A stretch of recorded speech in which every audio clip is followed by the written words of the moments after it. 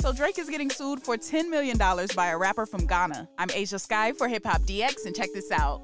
So Drake has found himself in a little bit of hot water, and he's being sued for one of the samples that he used on his 7th studio album, Honestly Nevermind. According to Billboard, an artist named Oatman from Ghana took legal action against Drake on Tuesday, April 18th through the U.S. District Court, Southern District of New York, over a sample that Drake used on the track Calling My Name. Oatman is claiming that the song contains an unauthorized sample from one of his works. At the 53-second mark of Drake's version of the song, a vocalist can be heard saying, "Killer cut, blood, killer cut." I need your touch when I'm with you. My heart, it beats different rhythm. Killer cut, blood, killer cut, blood, killer cut, blood, killer cut, blood.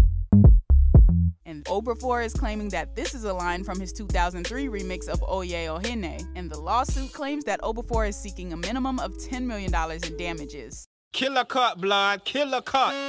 Killer cut, blood, killer cut.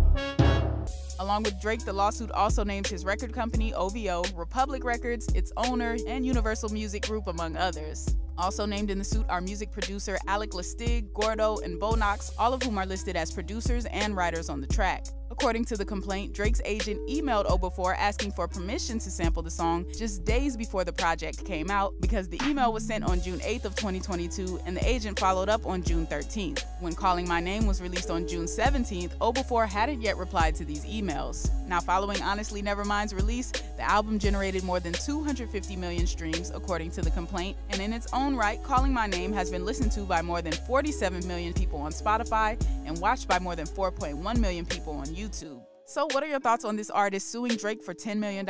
And how do you think this lawsuit will play out? Let us know in the comment section, subscribe to the channel, hit the notification bell, and stay locked in to HipHopDX.